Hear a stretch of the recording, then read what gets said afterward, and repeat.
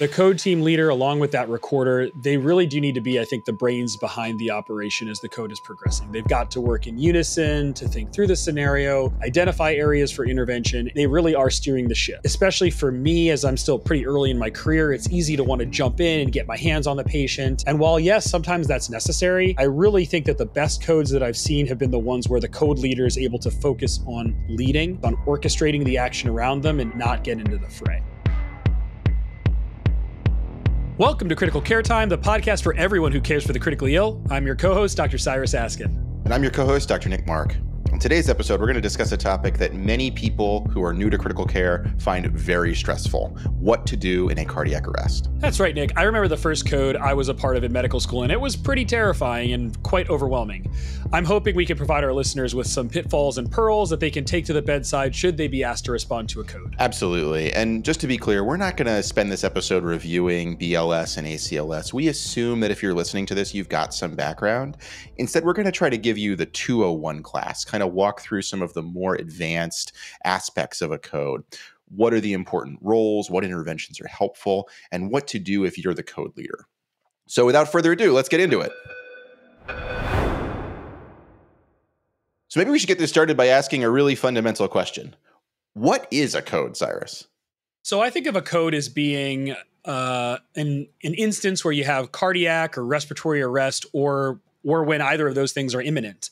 How do you look at codes, Nick? Yeah, I think that's a good definition. I think of it kind of, maybe from a slightly different lens as like stressful, high stakes event that requires a series of rapid coordinated actions by a team. Right. And, I like the definition of cardiac or respiratory arrest or when that's imminent because that includes other things like somebody who's having a seizure or somebody who's, unresponsive. There's like sort of a smooth transition from a rapid response into a code. And nobody should ever feel bad about calling a code because it's not a code yet. If you're worried, you should get the resources you need there. I think that's really important. I think the whole reason why we call these codes or have rapid responses are to have the resources available to provide the best patient care we're able to provide at that point in time. And so I totally agree with you. When I was early in my training, I felt kind of gun shy in those situations. But really, as I've gotten a bit older and developed a modicum of wisdom, I've realized that calling those codes can be really helpful, and at the end of the day can be instrumental in saving a patient. So, and just to amplify that point, Cyrus, there's evidence that having rapid response teams reduces hospital mortality. So not only does this make people feel more comfortable, but it's actually good for patients to have a team that you can call. So don't be gun shy, as you said, about calling. Great point, Nick. So as we said in our intro, we're going to approach this episode from the perspective of the code leader. We're not going to harp on ACLS and BLS, but rather we're going to try to provide a framework for leading a successful code. So, Nick, obviously we're both physicians and we often end up being the ones who lead codes, but does it always need to be that way? No, it definitely doesn't. So, I mean, first of all, if you think about the broader world outside the hospital, right, all out of hospital codes in the United States are run usually by EMTs or paramedics. In the hospital in the US, there's a growing movement to have nurse-led codes. There's actually some good evidence in support of that, which we can talk about in a second. That's awesome. Yeah, I think there is actually some data, like you were alluding to, that suggests that maybe codes can be more effective even when a nurse runs them. I mean, so specifically, there's been at least one simulation study where they found that in simulated codes, having an RN team leader provided cognitive offloading for the physician, and that led to some pretty significant improvements, like improved time to defibrillator application, better quality CPR, and shorter time to address reversible causes. Specifically, that last one, shorter time to address reversible causes, basically means that the physician was getting to the thinking part of a code about 100 seconds sooner. And that's pretty meaningful, I think. The key thing is that whatever the title and training of the person leading the code, one of the key aspects of the code leader is to avoid task saturation and keep eyes on the big picture. There's lots of analogies you can use for this. You could think of the code leader as the quarterback, the orchestra conductor, the coxswain if you row crew. I think of it as this person's job is to bring some semblance of order to chaos, to make sure that the absolutely mission critical events are carried out promptly and correctly. I couldn't agree more, Nick. I think that's really well said. So, we've set the stage now for our discussion. Why don't we roll into a case? We'll say you're covering the ICU and you hear a code called overhead. You look down at your pager and you see it's a code blue on the medicine ward, and it's a 68-year-old male who was admitted with an acute exacerbation of COPD, and they were on bi-level. And now you're on your way to see this patient. What are your initial thoughts? All right. So I have my jacket with my stuff in my pockets. Let's go. One thing to think about as we're going to a code outside of the ED or the ICU is that often these are more challenging. It's a patient who's unknown to me. There's going to be less and more unfamiliar equipment to work with. Depending on what ward we're going to, the staff may have never been involved in a code or seldom be involved in a code. And these are important challenges to acknowledge as you're running to the code, right? You're going to bring some members of your team with you, but you're going to rely on the people and equipment there to bring you up to speed about this patient. Getting stuff is going to take a little longer. So just good to know the challenge of where you're going. Excellent points, Nick. So we'll say that, you've run down the hall and now you've arrived at the patient's room. You see the non-invasive mask on the ground, and you look at the bed to see a pale-looking man who's unresponsive laying there. You've got one person who's attempting to ventilate with a bag valve mask. The other one is performing CPR. And so, Nick, as you're walking in, as you're trying to develop an understanding of the room and what's going on, what are your priorities? How do you prioritize those responsibilities the moment you walk through that door?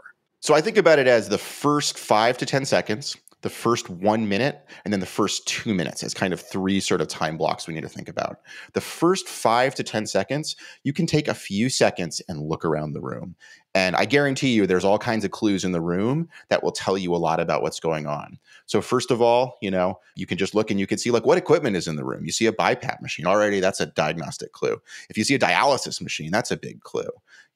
Other than medical equipment, there's other stuff, right? What drips are hanging, what infusions are running or were running. And then there's all the other sort of non-medical stuff there, right? You see, Christmas lights and teddy bears and pictures on the wall. This person's been there for a long time, as opposed to if it looks like the room you're in, my friend, it looks a little bit less lived in, right? And that's an important clue too. And then finally, who are the people in the room?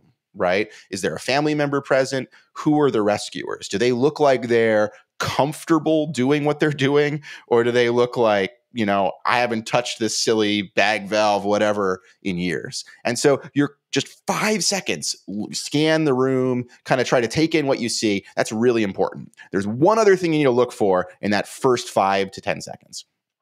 Who is running the code? If there's somebody who's clearly conspicuously running the code, great. If you don't see that person, you are the one running the code. Perfect. Yeah. So moving on to the next minute. In the first minute, I like to sort of use this ABCDE mnemonic. So A, airway. Turn to the person at the head of the bed. What airway do we have? B, bagging. Are you able to ventilate okay? C, compressions. Is this person doing good CPR? Is there a CPR board underneath, or is the bed in CPR mode? Remember, doing CPR without a CPR board or with a soft bed is basically worthless. So that's something you need to fix right away if it's a problem. D, defib. Are the pads on? If they are, hey, what was the initial rhythm? And then finally, E, epinephrine. No matter what algorithm you're in, epinephrine is in it. So you can call for it right away. There's no reason to wait for more information. I think that's a really powerful kind of tool that our listeners can use, is that ABCDE algorithm, and hopefully they'll be able to take that away from this episode. So thanks for sharing that, Nick.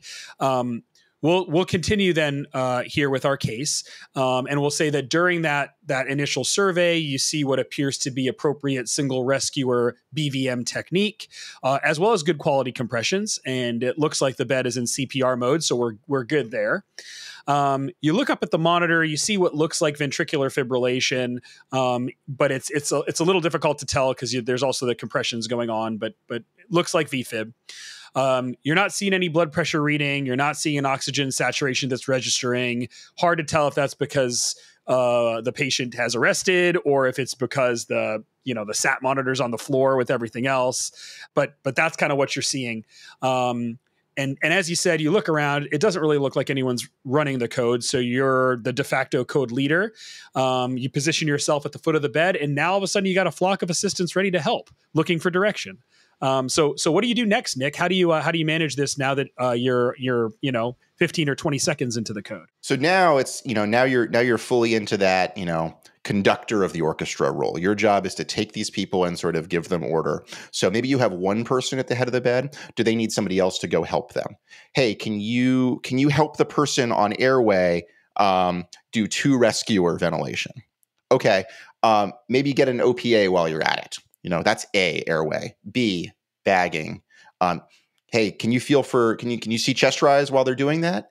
Confirm that this ventilation is effective. C, compressions. Somebody is doing good CPR. That's great. However, doing CPR is tiring. It's hard to maintain good CPR for long. So I definitely want to know who's next for CPR. So, I'll just say who's on deck for CPR. We're gonna change compressors at the 2-minute mark at the end of this cycle. D, defib. Okay, we've got the pads on. Is there someone running the defibrillator? And then M, meds.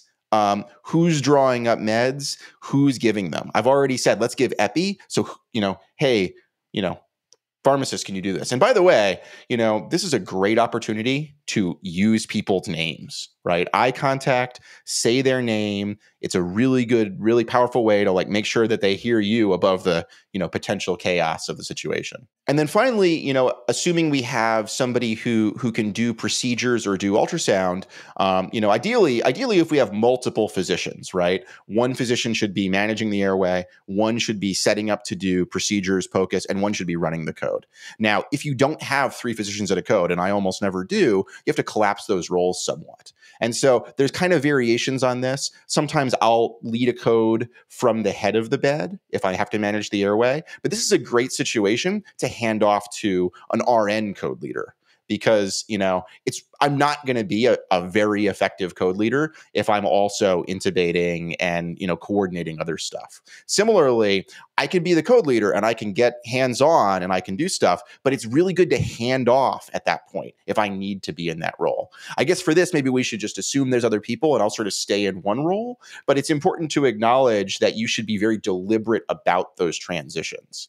Hey, so-and-so, can you take over? I'm going to do X. I think that's a really important point to make is that element of closed loop communication, which is so important, particularly in these high risk, high reward situations and code situations where not only do you want to make sure that the person knows what role you're assigning, but also you want to make sure that as interventions are being performed, you are getting that real time feedback from the person that's intervening. So I think making sure that closed loop communication is a big part of any code that you run is paramount to success. And I think the other thing I want to mention here, which we didn't specifically mention, is the importance of the recorder in any sort of code situation. I think in my experience, I find that they're sort of the unsung hero of the code, but that the best codes that I've been a part of have had experienced, usually ICU nurses that are recorders who are functionally like my second brain. They are there, they're keeping tabs on what's happening. They've got eyes on the patient. They're able to help me work through, H's and T's that we're going to talk about a little bit later. Having a good recorder kind of as your right-hand man or right-hand woman is, to me, it is just absolutely essential if you want to run a successful code. Do you have an opinion on that, Nick? Completely agree. If I'm the conductor of the orchestra, the recorder is like the music and the metronome, right? We need them to maintain the tempo and we need them to help maintain the structure in the organization. Excellent.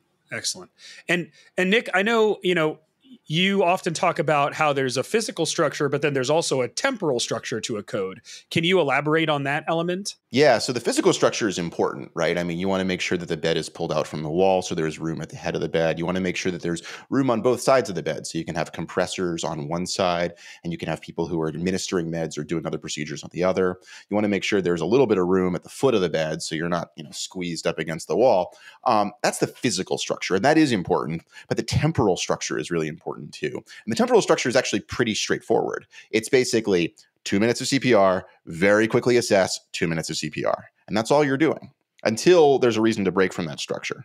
I think one thing that can be really challenging is to make that break as short as absolutely possible. And there's a couple of tricks we should talk about there. What tricks might those be, Nick? What do you like to do to sort of ensure that those pauses are not running too long? So, on one hand, we want to keep the interruption in CPR as short as possible because we know that the more prolonged CPR is, the better the intrathoracic pressure is, the better the perfusion is.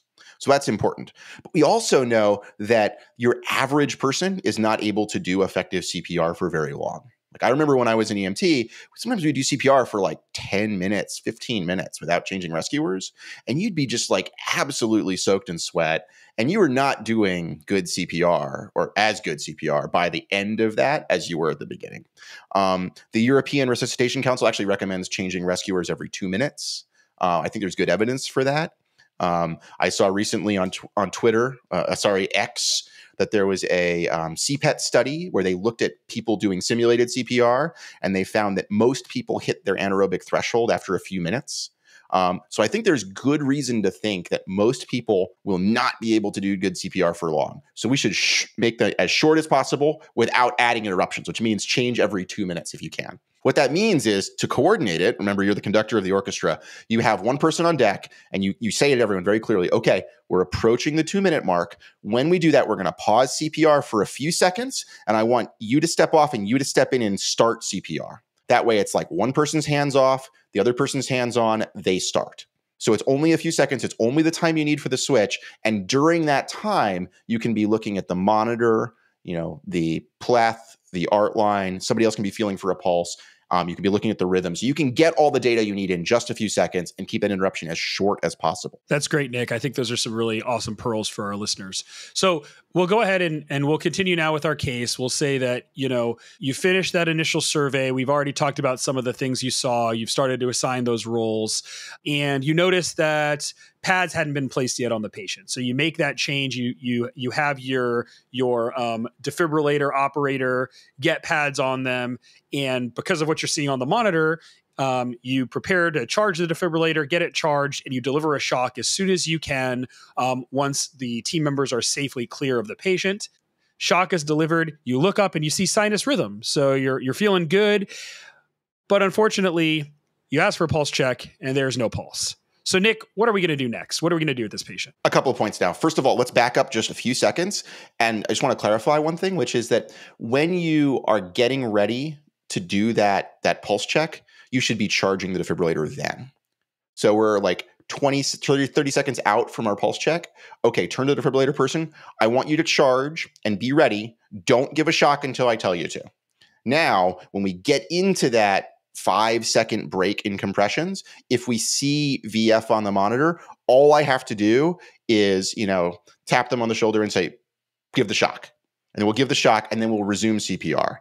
That way we avoid this sort of stuttering tempo, which is like CPR, what's the rhythm? Oh, it's VF. Okay, charge. Wait, resume CPR. Okay, now we're ready. Stop CPR. You can simplify all of that by being ready to deliver a shock the second you assess. So that's one point.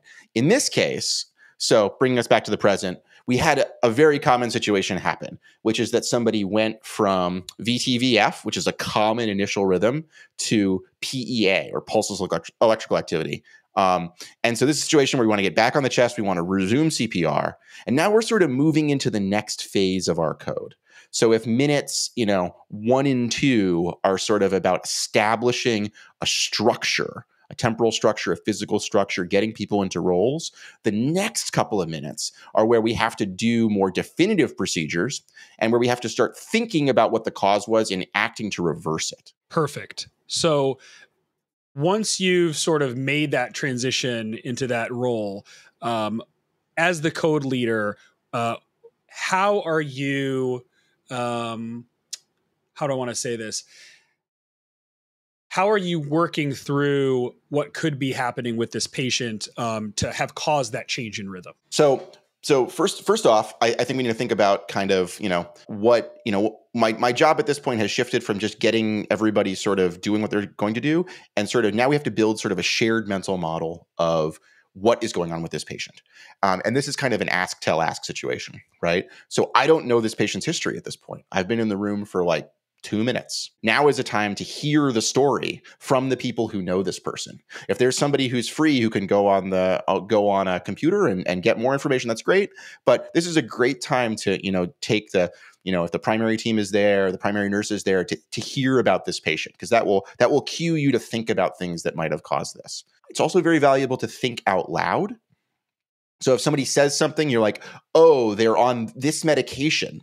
You should acknowledge that. You can say, oh, they're on a calcium channel blocker. We should think about that. That's a good way for everyone in the room to know what you're thinking. It's also really useful, speaking of thinking out loud, for you to sort of like kind of conduct the things that are happening. So to say, okay, we're on cycle 2 of CPR. Our initial rhythm was VF, and then we converted to PEA after 1 shock. We've given epi. We're not going to give that for a few more minutes. Right now, we're trying to figure out why this happened. And I think that sort of thinking out loud framework makes everybody understand what's happening. And it makes people sort of like primed to think of suggestions. What about this? What about that? Which is really what you need. You can't carry this whole burden yourself. It's going to take a village. Make all the villagers feel like they can contribute to the plan. I think that's a really great strategy, is to utilize all of the folks that are there to be part of that shared mental model to sort of help you work through that patient presentation. Again, it's like being able to distribute some of that responsibility to other folks while you're working through your own train of thought, I think can allow us to generate the most robust problem representation, if you will, during a what would be a stressful situation. And I know a lot of folks will use the sort of H's and T's model in a situation like this to help them not miss diagnoses that can be intervened upon. Do you want to talk about that a little bit, Nick? I do, but I think we have to acknowledge one thing, which is that in order to think about the H's and T's, we're going to need some data, right? How are we going to know if they're hypoxic if we don't have, some blood? How are we going to know if they're hyperkalemic without some blood? So while we're starting to think about the cause, we also need to be gathering data. And some of that means talking to the primary team, people who know this patient. Some of it means looking at the patient. But we also need to think about, like, we need vascular access so we can get blood. We need point of care ultrasound so we can cross a few of those things off the list. And then once we've gathered some more information, then we can sort of run through our H's and T's and quickly exclude the ones that don't seem likely. Speaking of which, so let me ask you a question, Cyrus. So what are your thoughts on vascular access during a code? Yeah, so I think there are definitely different ways to approach that issue, and your approach is going to be dictated by a lot of different things. So I've had codes recently where a patient has literally just come from essentially the street, if you will, to the trauma bay with nothing. They've got no access. They've got nothing at all. Versus the more common situation that we're maybe comfortable with is, a patient's in the hospital, they've got a couple IVs, or EMS has brought them and they have some IV access. And so, to me, those are two vastly different situations. In the first example where the person has nothing, I certainly think it's reasonable to try and get peripheral IVs, but in someone who's been down for a while, who may be volume deplete, that may be, easier said than done. And so in patients like that, I'm pretty quick to put in an IO. People often are a little squeamish about that because you're drilling into the bone, but really, let's call a spade, and this patient's dead. We're trying to resuscitate them. And so I think hesitancy when it comes to IOs is probably not warranted, especially because they're a very effective means of resuscitating, of giving medications, et cetera. So I'm a big fan of IOs. I think peripheral IVs are, like I said, they're great. To quote Sarah Palin, drill, baby, drill. There you go. Yeah. Drill, baby, drill. Get that IO in there. So I think those are great. I think if you have peripheral IVs, that's awesome. If you can get one, that's awesome. There are some issues with certain labs that you get off of an IO versus a peripheral IV. So you can't always trust the validity of some labs, although electrolytes are typically pretty good when you draw them off an IO. So that's something you can feel reasonably confident about. But anyway, so aside from IO and peripheral IV, certainly if someone has a port or an HD line, I mean, typically we try to steer clear of those for routine use, but this is a situation that's far from routine. And so I think they're very reasonable points of access to utilize. And then finally, there's this central line, and is that something that we should prioritize in a patient who is in the midst of a code? I think that it can be sort of like an exciting or heroic thing, quote unquote, to do during a code. But I often ask myself, is this the best use of our time when you can get an IO in a patient within a matter of seconds, whereas putting a central line can be quite challenging, depending on the anatomy and some other factors. If I am going to place a central line, I will usually use a femoral site. Getting to the neck when you're managing airway in a code can be really difficult. Whereas I think you have a little bit more room to work in the groin. And the other nice thing is that you can go ahead and kind of just grab the ultrasound, take a look, and get a good look at both the femoral artery and the femoral vein. Or if you don't have that resource, you can feel the pulsation during CPR and go for that point of maximal pulsation, assuming that's going to be the artery. If it is the artery, great. If it's not, and you're in the vein, well, you can kind of adjust fire and do what one of my attendings called the kind of quote unquote dirty double, where you just do a double fem stick, and whatever you get first is what you get first. And then you either move left or you move right. And then, then you have your second line. So you have an arterial line and a central line pretty quickly. So that's kind of how I look at it. I don't know, Nick, do you have a different approach to this or a different philosophy? No, I very much agree. I think, stepwise approach. IO is fast, robust access. You can get it in most people, especially if you're doing humeral. Peripheral IVs are good too, if you can get them. And, no holds barred when it comes to accessing ports or HD lines. If somebody has access, use it. If you are unable to get access like that, or if you need better access, for example, the person needs significant resuscitation, agree with placing placing lines during a code. Though I agree with you, it's often not the best use of our time, and it's often not the thing which is going to make the biggest difference. If you are going to do it, the art line along with the central venous line is almost like a must do, in my opinion. The art line improves the quality of your resuscitation so much because you're immediately aware of whether this person has a pulse or not. You're immediately able to draw blood for quick labs. Like, it just gives you a lot. So I mean, often I'll do the art line without the central line if we have sufficient access already. Great point, Nick. That's a great point. What about some of the more advanced procedures, thoracostomies, pericardiocentesis? What's the role for those? I think the role is real, but seldom, and that's why we often think of them as high acuity, low occurrence, or halo procedures. This is a situation where the person is literally dying from something, whether that's a pneumothorax or tamponade or some other pathology. So there's a couple of parts to this. Number one is you have to recognize and diagnose this. So getting probe on, this is usually subxiphoid approach, to look at the heart during compressions, don't stop CPR, and see if there's a big effusion. This is a diagnosis that should be easy to make if it's truly the cause of arrest. You might need a few seconds during the pulse check to really be sure, but this is something you can figure out quickly. Similarly, probe on lateral chest and anterior chest, you should be able to very quickly determine if there is bilateral lung sliding or not. And those can trigger you to say, okay, does this person need a finger thoracostomy for pneumothorax? Does this person need a pericardiocentesis for tamponade? The next question is this something that you're going to do, or is this something where, depending on your experience and training, maybe you need to get somebody else? The sooner you recognize that this is the problem, the better, because you have to get equipment, you have to get ready, and maybe you have to get somebody else in the room if that's not a procedure that you do. So recommend prioritizing point of care ultrasound early in the resuscitation so you can figure out those things that might take 5 minutes to make happen. Nick, what I really like about that approach is it allows you to identify what resources you need fast, whether it be tools or people, because I think that that can represent a real delay in care. And so using POCUS to help inform those decisions is, again, one of those things that's really going to help out a patient. The other thing that I like to use POCUS for sometimes is when we're sort of trying to differentiate between PEA and pseudo PEA. And this is somewhat of a controversial topic that I thought we could discuss a little bit. Yeah. Why don't you walk us through that? First of all, what is pseudo PEA?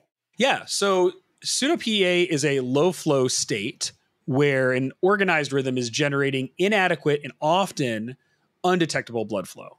So you could think of pseudo PEA as being this very severe shock state versus true PEA, which is electrical activity that does not generate a pulse. And is this a distinction without a difference, or why does this matter? Yeah, so I think it does matter. And before I get into this, what I'll say is, by and large, I wouldn't recommend that our listeners spend a lot of time hemming and hawing over whether this is PEA or pseudo PEA. I think if you aren't familiar with what pseudo PEA looks like, and you don't feel comfortable, then I wouldn't recommend deviating from the ACLS algorithm in most cases. However, if you do feel comfortable making that distinction, it does matter, because if you feel confident in saying this is pseudo PEA, then what you're really saying is that flogging this person with epinephrine and CPR might actually cause harm. It may not be exactly what they need. One thing to know is that this is a difficult distinction to make, and that arterial line, Nick, that you had mentioned can be really helpful in addition to having end-tidal CO2. That arterial line can show you whether a pulse is being generated that you just can't palpate. And if you see that, that can be a tip-off that maybe this is actually pseudo-PEA. And just like that arterial line can be helpful, so can POCUS, which you discussed earlier. Using point-of-care ultrasound can tell you if maybe there is tamponade or dynamic hyperinflation or tension pneumothorax that's causing not PEA, but pseudo-PEA. And so, does that change your management? No, you're still going to manage those issues as you would otherwise, but it may alter the meds you choose. And like I said, it may actually cause you to pause CPR. And I'll get to that in a second. So really fundamentally, what you're doing in these situations is you are considering those H's and T's that we're going to discuss, but identifying pseudo PEA might actually alter things that you do right there at the bedside. And specifically, this was actually looked at in a small study, very small study in 2010 by Prosen et al., who looked at 16 patients in whom echocardiography was used in conjunction with end-tidal CO2 to identify pseudo-PEA. And so they saw evidence of this in these 16 patients, again, super small number. And what was done was CPR was actually ceased for 15 seconds, which is like an eternity in a usual resuscitation. And vasopressin was administered. Now recall that vasopressin has historically been part of ACLS algorithms, but since has sort of fallen out of favor in regards to routine use. And so in these folks, vasopressin was administered, and 15 out of 16 patients had ROSC with vasopressin and with CPR being held. And so, yes, is this the most robust study in all of critical care? It obviously is not. It would be great if we had a bigger study, if we had more data to draw from. But the physiology makes sense, and this does kind of, at least in my mind, give us a little bit of ammunition to deviate from ACLS, the ACLS algorithm, if the findings at bedside suggest that you're dealing with pseudo PEA. So really, to summarize, it's a condition where there is a kind of subtle pulse being generated. It's more of a overwhelming shock state than true dissociation between electrical activity and mechanical activity. And if you see that, it may be an opportunity for you to change your approach a little bit, as I described, and that may actually be the ticket to getting that patient back. Yeah, I agree with everything you just said. I think that, I think of this as the extreme of shock. This is somebody where if you get that art line in, and then when you pause compressions, you see there is a pulse, but the blood pressure is like 30/15 or something. That's not an adequate blood pressure, but it doesn't mean we need to do more CPR. Potentially what we can do is we can give them something to raise their afterload. We don't necessarily need to give them a ton of epi, which is going to be very arrhythmogenic. It's going to make that heart probably pretty unhappy. This is a situation where you can try to raise their blood pressure other ways. And obviously, if that's not working, you're going to just go back to CPR. But it's kind of one of these edge cases where ACLS kind of gives you a foundation, and this is sort of building on top of that. Well said, Nick. So, we've talked now about pseudo PEA in the context of point of care ultrasound. I think we've once again proven the worth of point of care ultrasound in yet another situation. Aside from that, what other data do we often have that's readily available that we can draw upon to help guide us as we make decisions during a code? So I think first and foremost, if you have the ability to do point of care labs, so like in my hospitals, we use iStat, which I think is great. That gives you an ABG, VBG, chemistry panel, quick hemoglobin hematocrit. Like that's absolutely valuable information, and that can inform a lot of your next steps. Do you need to activate a rapid transfusion protocol because this person's bleeding? Do you need to treat severe electrolyte derangements? Is this person severely acidemic? Is this person severely hypoxic? There's just tons of information there. So getting that chemistry running quick is really important. The other thing that goes with the blood, though, is make sure you're getting a glucose too, right? Sometimes people forget to do that as well. And that's another quick 60-second or 30-second point of care test that will tell you immediately if there's something you need to reverse. So blood is one. If you're at a hospital where you don't have the ability to do point of care lab work like that, this is like the situation where somebody should run it to the lab and run back with the ABG results. It's not ideal. It will take longer, but it's still better than waiting, the usual time. The next piece of information that we often get, and often should get, is end-tidal CO2. So end-tidal CO2 is this great physiologic measure of CO2 delivery to the lungs. Right? So you could think about CO2 as being proportionate to how much CO2 is getting to your lungs. That tells you how well is the heart pumping and how good is the CPR. It can also clue you into other pathologies, like if this person's end tidal drops suddenly, that can be a clue of either a heart problem or a blood flow to the lung problem. Our goal end tidal during CPR is above 20. We know from a couple observational studies that if your end tidal is less than 10 for greater than 5 minutes, that's a poor prognostic sign. That means that you are not generating enough flow with your CPR to deliver CO2 to the lungs, which means you're also not generating enough flow with CPR to perfuse the brain and other organs. The last metric that we should really talk about as a resuscitation endpoint, as another data point, is blood pressure. And this is a situation where we actually, the number that we care about is diastolic blood pressure, right? So the reason for that is that, remember, your left ventricle in particular is only perfused during diastole. And so if the blood pressure in diastole is too low, your LV is essentially not getting perfused. And that means the likelihood of converting to a perfusing rhythm is very low.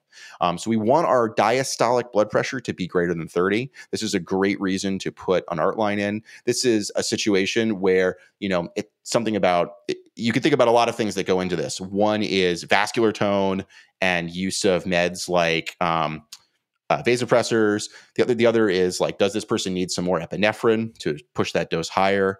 And it could reflect volume status. So remember that when your volume status is low, your diastolic falls. So when you see somebody who's having a very low diastolic blood pressure with CPR, it should go through your mind that maybe this person is hypovolemic for some reason. So those are all excellent tools, I think, that we have at our disposal and should take advantage of. So now that we've talked about all that and we spent some time talking about point of care ultrasound, I think it might be reasonable to get into some of those H's and T's. So Nick, do you want to walk us through some of those H's and T's and how we can work through those at the bedside? Absolutely. And I think this is a situation where you should work through them out loud. Share with the room what you're thinking so everybody knows that it's going to avoid duplicative efforts and that people are going to jump in with useful suggestions. So let's do it right now. First H, hypoglycemia. Well, we checked a glucose. If it's low, we're going to give D50. If it's normal, we're going to move on. Next H, hyper and hypokalemia. So we got some blood. Hopefully we ran it on an iStat machine or some other point of care lab so we know the answer quickly. If it's high, we could consider calcium, insulin, dextrose, the whole treatment protocol. If it's low, and I really mean if it's extremely low, like if it's less than 1, that's a situation where you actually might give potassium during the resuscitation. Next up, acidosis. So if their pH is really low, like less than 6.9, you should think about giving some bicarb. Next H, hypoxemia. If the person, let's just assume for the point of this that the person has had a definitive airway placed, either a supraglottic airway or they've been intubated, and we're ventilating them okay. If our oxygen levels are still really low, we could think about what else does this person need? Maybe they need more PEEP, for example. So if they're being bag valve ventilated, make sure the PEEP valve is on, make sure it's turned up. Another H, hypothermia. This is often a problem as the code develops. We expose people, we're giving them cold fluids. If you have the ability to get a good core temperature, that can be useful. Sometimes it's not, but it's always worth considering. And then the final H, hypovolemia. So this is something where we might have seen clues in our blood pressure. We might see clues on our lab work if the hemoglobin is low, and we might see clues on point of care ultrasound. For example, if we see a hemothorax or blood in the abdomen or some other conspicuous place where the blood is going. This should be a trigger for you to say, okay, I want a massive transfusion protocol. I want it right now. Somebody go to the blood bank, come back with a cooler. In the meantime, you can give some crystalloid, which you have readily available. But remember, your goal here is to think fast so that you can start these interventions early. That will take a little bit of time to pay off. And so an MTP will take a few minutes, but that's what the person needs if their hemoglobin is 3. Moving on to the T's now. So these are more things that you can fix with your hands. So first off, tension pneumothorax. This is something you'd see on point of care ultrasound. This is a situation where you could do a needle decompression, a chest tube, or thoracostomy, kind of depending on what your skill and preference is. We actually have an upcoming episode on pneumothorax, so I'll defer the details to then. Next up, tamponade. If you see tamponade, you should be thinking about where is the kit and who is the person who can do it. Next T, thrombosis. So this is both MI and PE. If you see evidence of a blown out RV, you see a clot in transit, you see something which is a clear indication. This is another situation where thinking early gives you the necessary runway to do the intervention. Because what you're going to need to do is you're going to need to say to your pharmacist, we're going to need thrombolytics, we're going to need TPA right now. Have somebody run to the pharmacy, mix it up, and get it. And usually it will take at least a few minutes to get it to the bedside.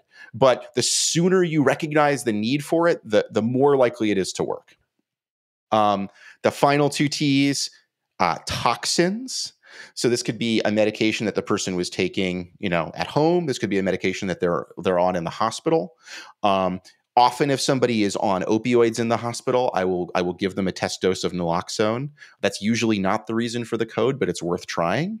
Occasionally, you'll see somebody who's on another med that can cause this. So, for example, somebody's on a lot of calcium channel blockers. You could give them calcium. Somebody's on tricyclic antidepressants. You could give them bicarb. There are countless other antidotes we could talk about, but I think, sort of looking through the med list and thinking about what fits with the story is the key cognitive step to get those antidotes moving. The final one is T is trauma, which is a little bit kind of duplicative with the others, right? It's a little bit like tension pneumo. It's a little bit like blood loss, but it's a situation where looking at their chest and abdomen with ultrasound, looking at their hemoglobin can clue you in on the need potentially for transfusions and procedures. Perfect. That's a nice comprehensive walkthrough of those H's and T's, which hopefully our audience will be able to reference in the future should they have a need for that great tool. So we'll go ahead, I think, now and get back to our case. We'll say that at this point we've expanded our workup, and unfortunately we haven't really found a specific intervention that is needed. We don't have a reason to suspect pseudo PEA, and unfortunately none of the POC labs have really given us much that's actionable other than a metabolic acidosis. So we see the metabolic acidosis, we give the patient 2 amps of bicarbonate, CPR continues along with intermittent doses of epinephrine, and here we are 20 minutes later, and nothing's really changed. So, Nick, unfortunately, things are looking a little bleak. What are you starting to think now? I mean, is this a situation where we want to have family present during the resuscitation? Is this a situation where we need to be revisiting, what it is we're doing and how likely it is that we're going to be successful? How do you start putting this together? Yeah, so I think family presence during resuscitation is a really important topic, and it's something that we probably don't do enough in practice. And I think we got to kind of acknowledge two sides of this coin. So on one hand, CPR is traumatic. It's traumatic if you don't know the person, to hear ribs breaking and to see it. And you can imagine that watching a loved one die like this is very, very traumatic. But on the other hand, that loved one is dying, right? They're not dying because of the CPR. They're dying in spite of it. And it can be very helpful for the family members to see that everything was done to try to save their loved one. So I think the key is to find a balance. You want to give families some context, and you want to give them the option to witness resuscitation. And then for the people who choose to do so, you want to do it in a slightly controlled manner. There is some good evidence for this, by the way. So there was an RCT where they randomized family members of patients who were undergoing cardiac arrest to either be present or not. And they found that when offered in the intervention group, about 75% of family members chose to be present. The family members who chose to witness CPR had lower rates of CPR. They also had fewer symptoms of anxiety and depression.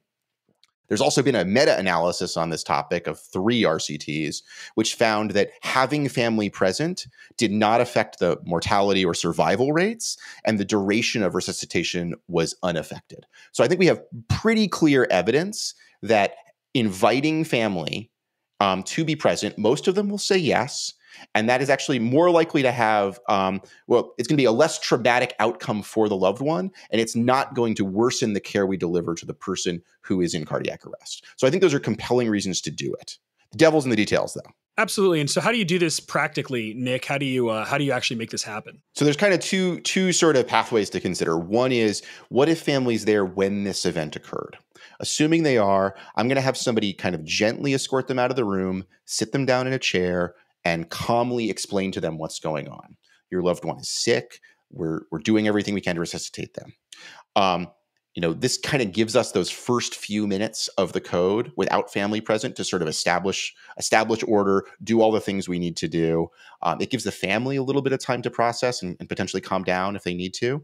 And then after we've sort of reached this later stage of the code, then this person who's kind of assigned to the family can give them the opportunity to return. Now, obviously, they want to make sure that the team in the room knows this is happening. So we can do things like, if we've done a groin line, let's cover them up. Let's give them some modesty. Let's try to make it as respectful as possible when we bring the family back in. The person who's with the family should tell them, what to expect. You're going to see people doing chest compressions like you've seen on TV. The person, is going to look like this. The other situation is where the family wasn't there when it happened. And so sometimes they're like in a waiting room or something. And that's a little bit easier because then you can task somebody to go out and get them, to sort of brief them, prepare them, give them the invitation to be present. And then if they want to be present and once the team is ready, to bring them in the same manner. Cyrus, what's your approach? How do you do this? I think I follow a very similar approach to you, Nick. I think it's...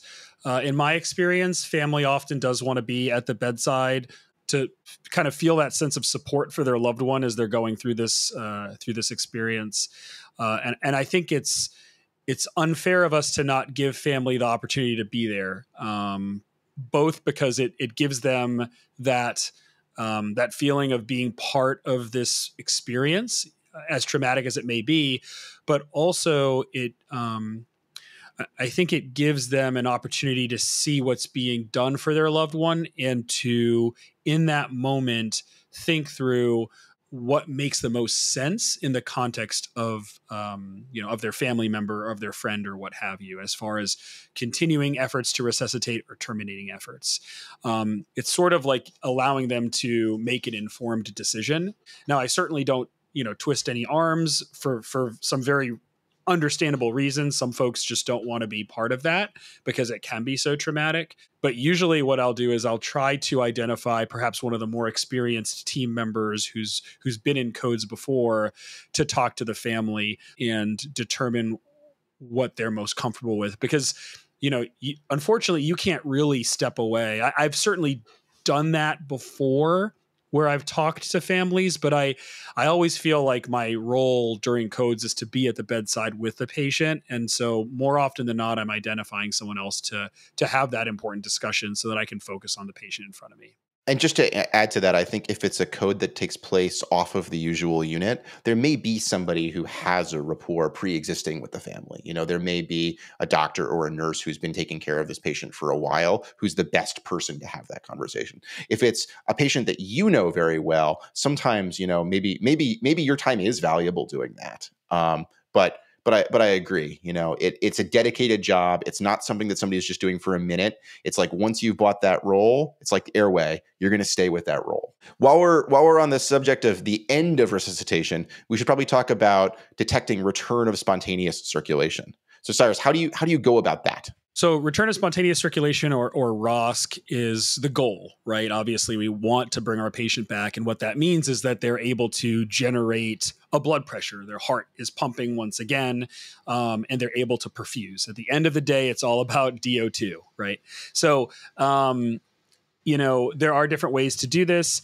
We've talked about end-tidal CO2, and an end-tidal CO2 that's greater than 20 and sort of rises 20, 25 or so is a really positive sign, especially if the trajectory is persistent, and you're able to combine that with changes on the monitor. So if you all of a sudden see an ECG tracing that's consistent with sinus tachycardia, let's say, or some sort of heart block, whereas before you had ventricular fibrillation and you're seeing the end-tidal CO2 rise, then that person probably has ROSC.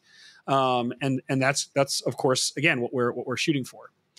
Other things that we want to keep an eye out for would be changes to the arterial line waveform, which can be tricky, of course. If someone's getting good CPR and they have an A line in, you're often going to see you're often going to see the fruits of their labor on the A line. But if you're doing a pulse check and you see the A line is reflecting a blood pressure and you feel a faint pulsation, that's great.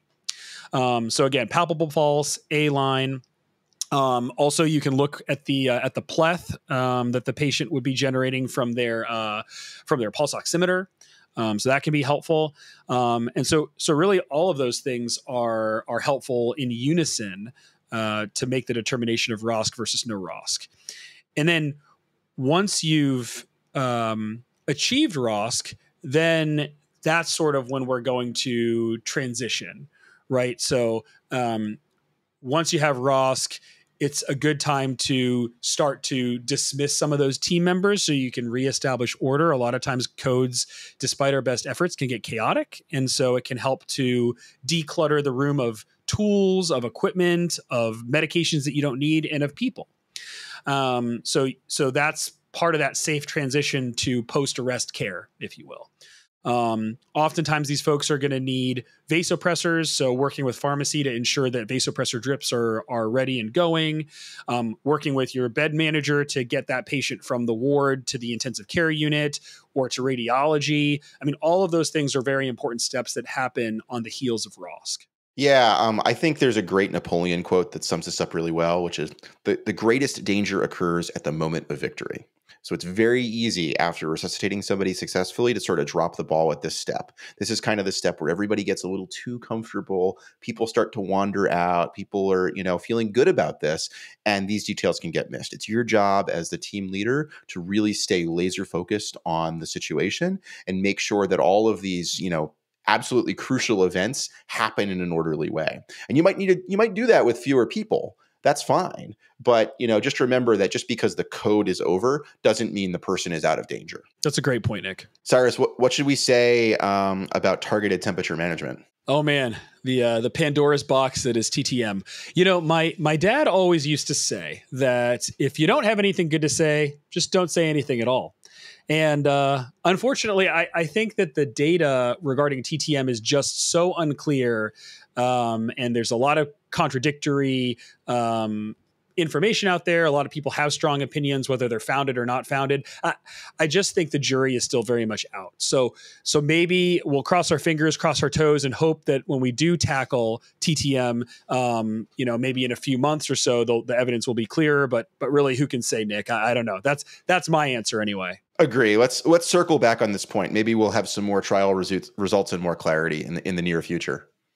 Okay. Final thing we should talk about, we've been doing this for 20, 30 minutes now, is we should talk about termination of efforts. So Cyrus, what do you use as evidence of futility? Yeah. So great question. I think there are a few things we can use in these circumstances. One thing I consider is duration right away. So if you're 20, 30, 40 minutes into a code and nothing has changed, and you've gone through your H's and T's and you've given boatloads of epinephrine, the longer you're in the throes of battle, in that sense, the less likely you're going to have a good outcome. And some of the other harbingers of badness can be an end-tidal CO2 that's persistently low, labs that reveal severe acidosis, severe hyperkalemia, and then TTE, or if you have access to TEE, either of those modalities that show a complete lack of cardiac motion.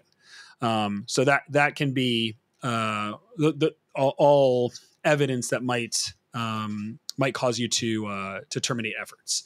Some specifics. So if you have an end-tidal CO2 that's less than 10 for greater than 20 minutes, that's certainly worrisome.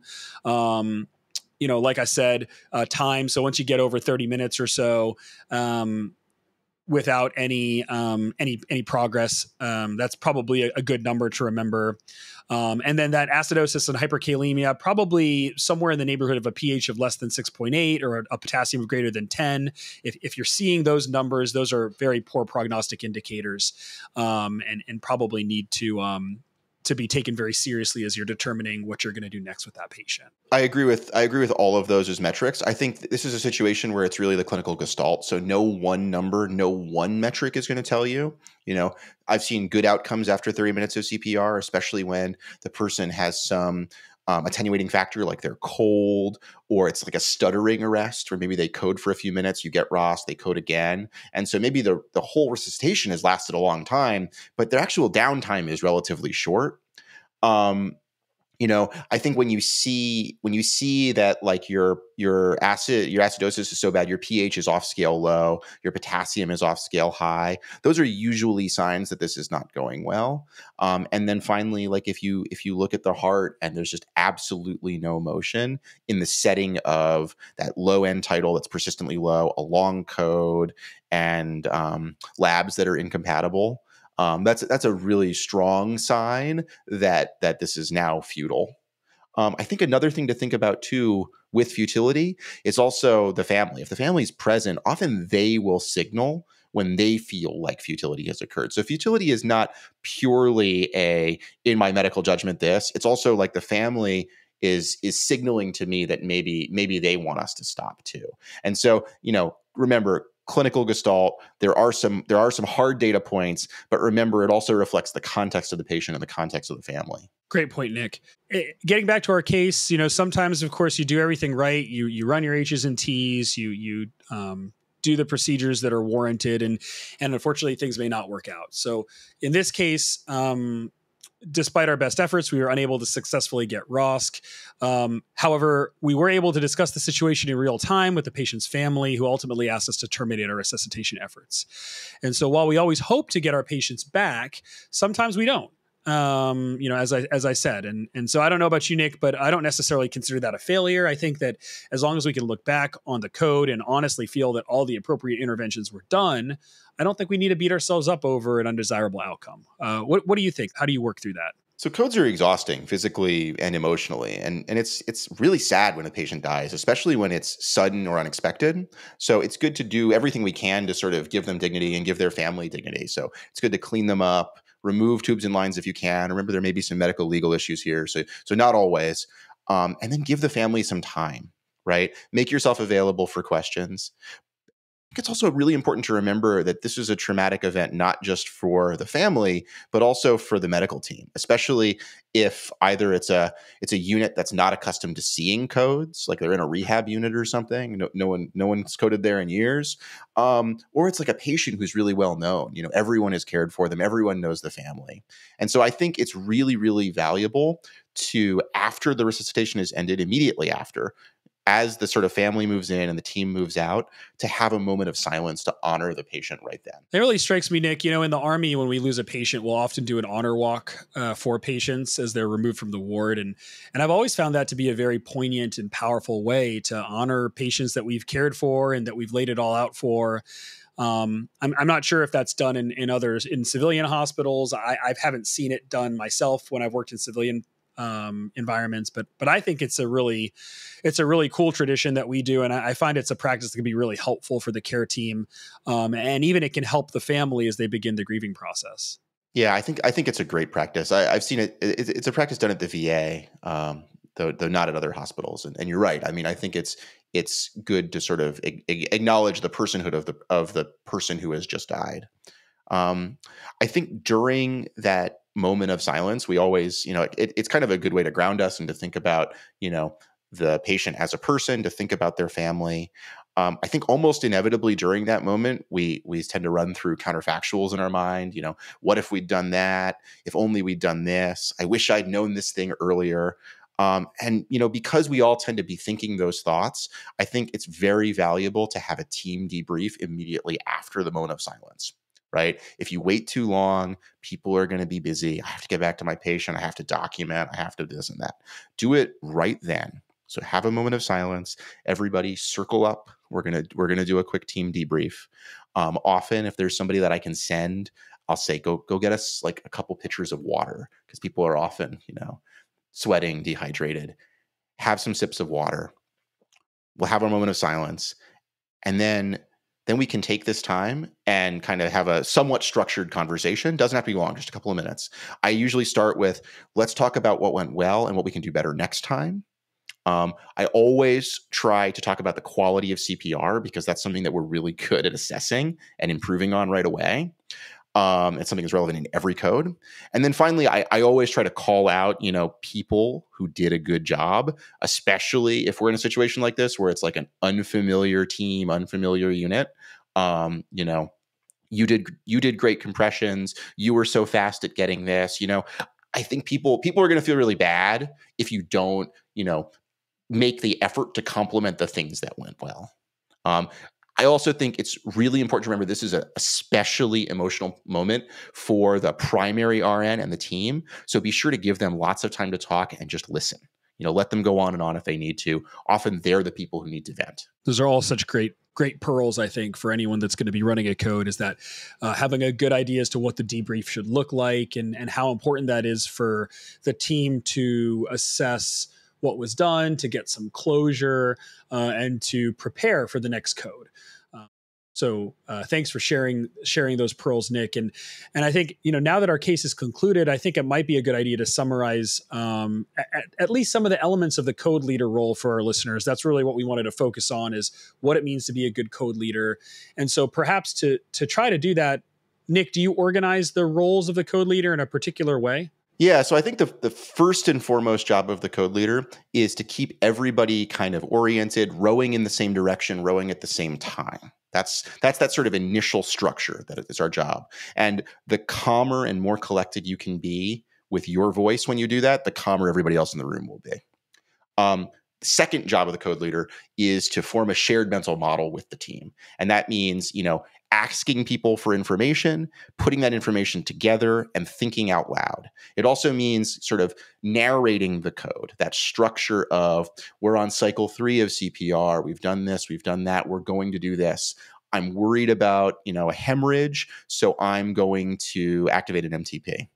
Then the final job of the code leader is to kind of make some of these tougher decisions, right? Is this somebody who needs an invasive procedure? Do they need a thoracotomy? Do they need a pericardiocentesis? Is this somebody we're going to crash onto ECMO? Do we need to get ECLS equipment here right now? It's also important to sort of coordinate these transfers at the end. Where is this person going? Who else do I need in the room? And then finally, the final sort of hard decision of the code leader is to make, decisions like futility, communicate with the family, and facilitate that debrief so everybody can walk away from this event with a sense of closure. By the way, I don't mean to imply that we should only do debriefs when somebody dies. You should do a debrief with a successful code too, though often it's harder because people have to stay with the patient. But if you can, I think it's valuable to do it then too. I think I look at it in a very similar way. The code team leader, along with that recorder, they really do need to be, I think, the brains behind the operation as the code is progressing. They've got to work in unison to think through the scenario, identify areas for intervention, and then they really are steering the ship.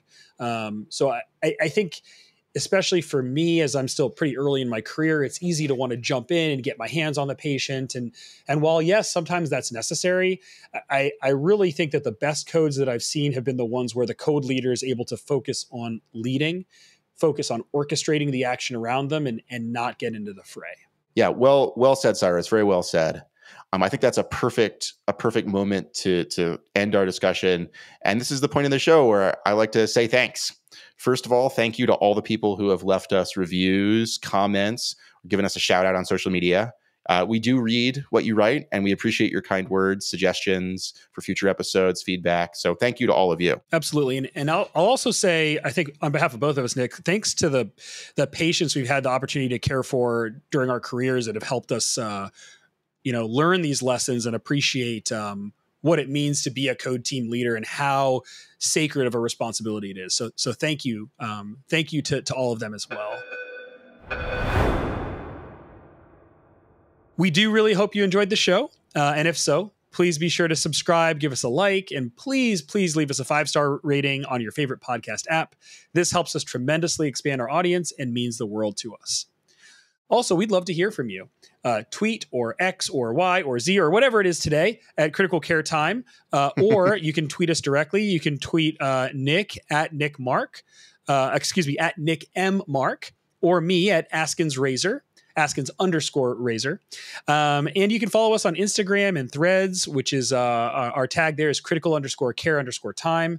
And then you can check us out on YouTube as well via our YouTube channel. We'd also like to say a big thanks to our sponsor, C-Star Medical. We're very fortunate and grateful that this episode, as all episodes in Season 1, are sponsored by C-Star Medical. C-Star Medical is advancing the science of cell-directed extracorporeal therapy to help restore the balance of a dysregulated immune system in acute kidney injury and sepsis. You should check out their website, cstarmedical.com, to learn more. Before we go, we'd also like to thank the incredible members of our podcast team for helping make this show possible.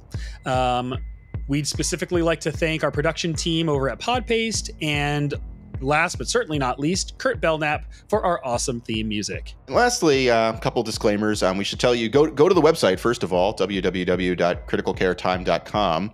There's lots there. The podcast and all the media you find there are the property of Critical Care Time. You're free to share it. It's there so that you can share it. We just ask that you cite the source if you do. And in keeping with the disclaimers, the views expressed within this podcast and any associated media do not necessarily reflect the views of our employers. All references to patients or encounters have been modified to be HIPAA compliant, and thus any similarities to real-world cases are purely coincidental.